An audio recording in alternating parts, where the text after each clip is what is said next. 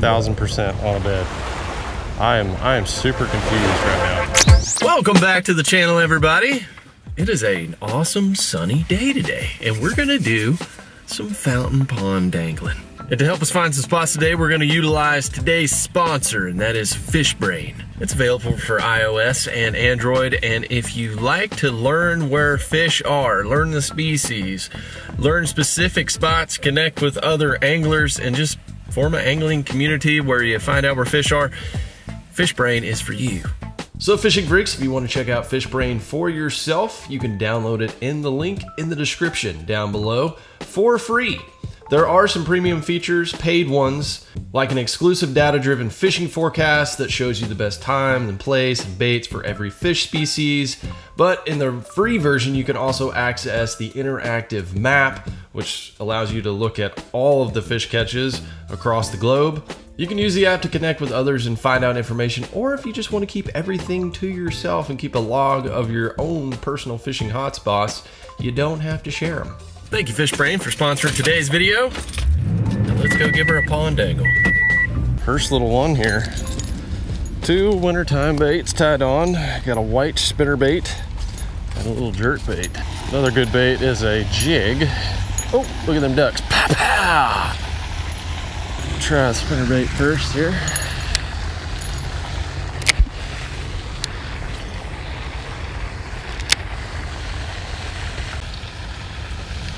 There's a bass here in this drain. I literally just saw it swipe at my jerkbait. Came up and it missed it. Got him. Oh gosh, that was awesome.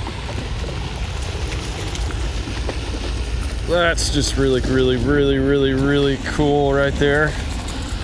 Oh, and he plunked it. Got that little flit jerkbait. How awesome. I saw this fish. It literally was sitting in that drain. There's some fry in there. That's crazy. I didn't see it at first, but I sat here and went like this, and I was fishing the jerkbait really slow. And then as I got closer to me, I kind of pointed my rod tip up, and he literally came over there and he swiped at it. But what's crazy is what I'm seeing right here.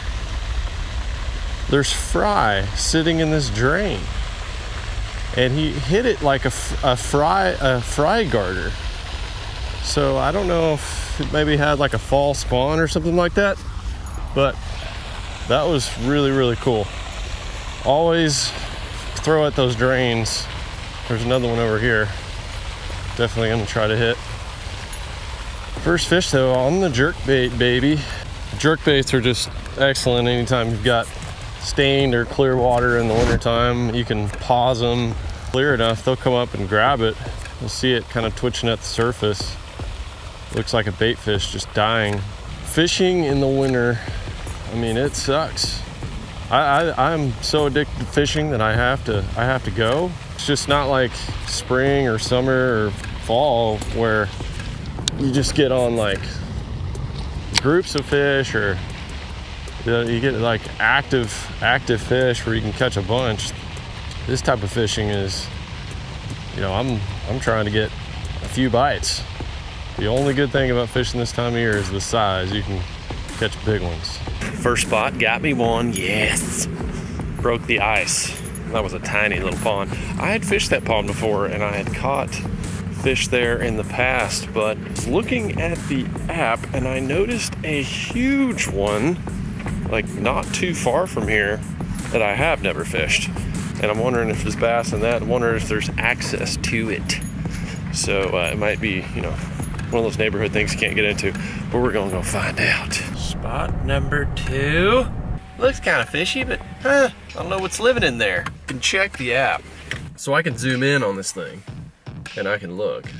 And if I click on one of these greens, I'm hoping there's a bass. Like some of these fountain ponds, it's nothing but catfish.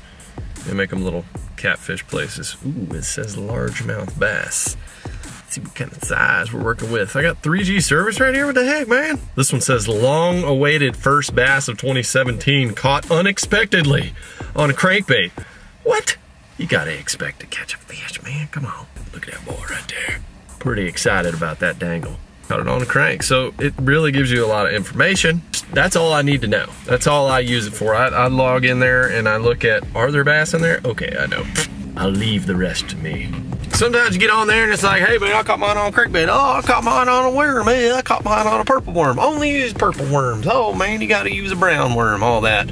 Don't get caught up in that dog talk. Fish the day. Seize the day during the current conditions. People are just stopping here behind me like I am just causing a clog here. I don't know.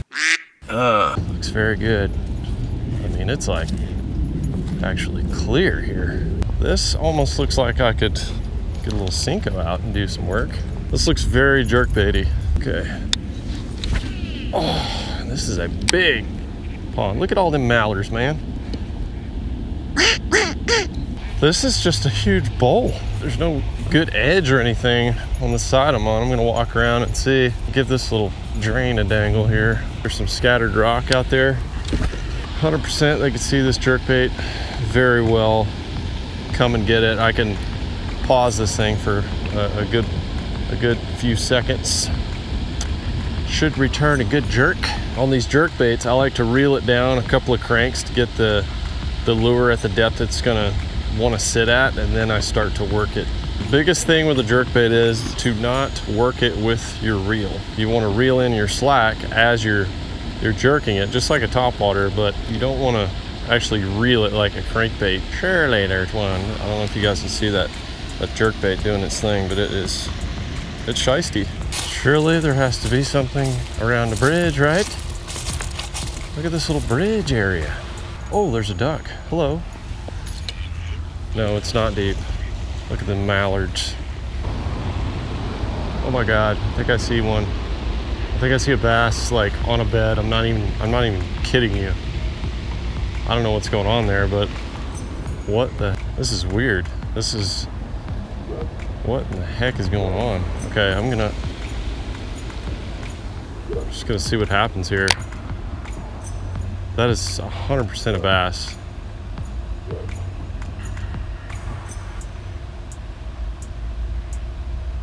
What is it doing? It's sitting in such shallow water. It's like on a bald spot. It's looking at my jerkbait. It's coming at it. Fish is still sitting there.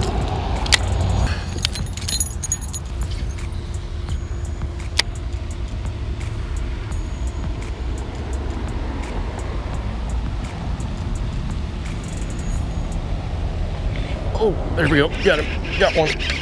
Good fish. Good fish. Good fish. That's a good fish. Holy cow. Spinnerbait. Come here, baby. Oh, it came off. Dadgummit. That was a big one. I was not expecting that. Holy cow. Okay. This fish is still sitting here. I'm telling you, I am super confused by this fish up here. I think a little stick bait is the deal, but I'm just gonna try running a spinnerbait by this fish, see what it does. Oh my gosh, he attacked it. He attacked at it. I'm telling you, he just bumped it. That fish is on a bed, 1000%. 1000% on a bed. I am super confused right now. Look at that. That fish is 100% on a bed. We'll come back to catch him. It's crazy.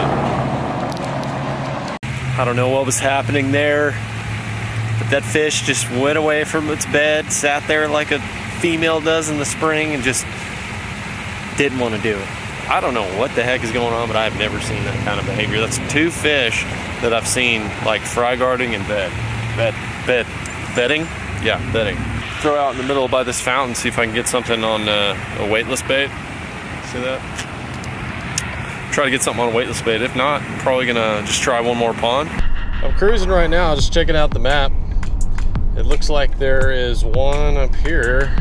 There's a lot that I've never even been to. 100% small bass, but there's bass. Another thing that's kind of cool is you can just click on a spot and then get directions to that place. So you just open it up in your maps, press go, and boom.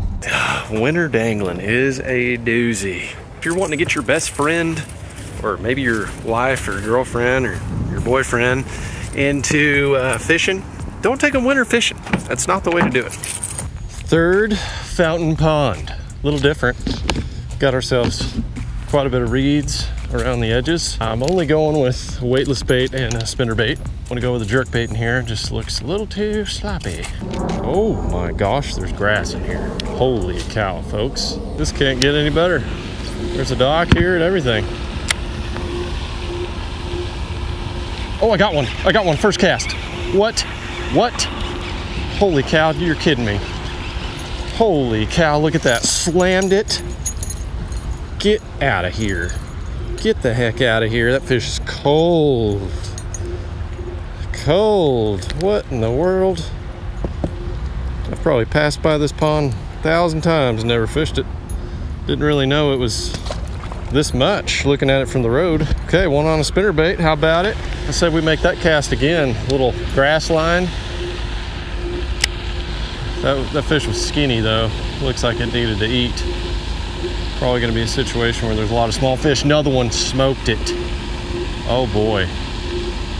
Might have ourselves a little something here. Need to fish it just a hair slower. Coming through some of that vegetation that's died off. It's just like the stems and stuff. Come on now. Come on now, get that little spinner. Let's try the old stick bait in these grass stems. What I like about fishing ponds in the winter that have vegetation like this is it gives them a spot to hang out in that can warm up too. That vegetation warms up just like rocks and stuff do. And things live in it, you know, bait. Well, I do believe I did give myself the dreaded first cast curse, unfortunately. Been casting the old ding dong around, not catching them. Had a few more bites on that spinnerbait, but they felt small. But I did discover a new pond. Two, actually. Two I'd never been to that I know have fish now.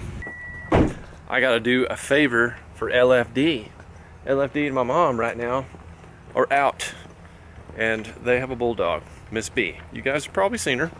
She's a big, lovable bulldog. She's not mean. Anyway, I had to come let her out as a favor. Figured you guys would want to see her because she's awesome. Winston is actually buried right over here, where I'm at right now, sadly. It's even more sad when Miss B goes over there sometimes, and she kind of looks like him. She's like a big version of him. Actually, she's about twice his size, but anyway. Hi there, sweet pea. I know, I'm trying to let you out. Hang on. Hi there, hi there, hi there. There you go. There you go. Go be free, go be free. Wiggle your non-existent tail. I'm just here. I'm here to take care of you. I'm here for you, honey. All right. Stay away from that water. I am not going in to save you today. About this time last year, me and my dad went fishing. That was on a lake near my old hometown that I had dialed in pretty well, obviously. And this is us many dangles ago out in the ocean in my dad's bass boat.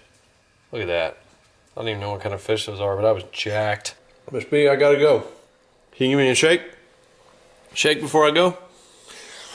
Oh, good job. Good job. Yep, I love you too. OSG asked, how was the lake? She's just used to asking that. Like, how was the lake? It's like, the boat didn't leave. A couple of new ponds. One has a park next to it. It's really nice. We're taking me there in the future, and I can give it a dangle. I can play with your white fish. Yep. That sounds great. Yep. Then I caught a bass by a church. It was a holy daggum fish. Yes, it was. It was a Christmas miracle. Because it was first cast, but then I was cursed. So then it wasn't so cool. I spent my morning vacuuming and mopping, so take off your shoes. Good call. I'll just go down to my cave where I can hang out in my boots all I want. Thanks for hanging out with me today on a tough little dangle, y'all. I'm not so jacked about bass fishing right now until Mexico, y'all. I've got a trip to Mexico planned like last year. If you haven't watched that series, that's the land of the Mondos, literally. But still, you gotta keep your angling dangling skills sharp so you don't miss it when it counts. Let me know in the comments if you have ever seen bass spawning in December. Pretty daggone weird. And I hope wherever you are, you're having a very blessed day in the outdoors. Go and get you some. And I'll see you on the next one. toad. That's a toad. Come here, big sexy. Yeah, baby, there's a jigfish now.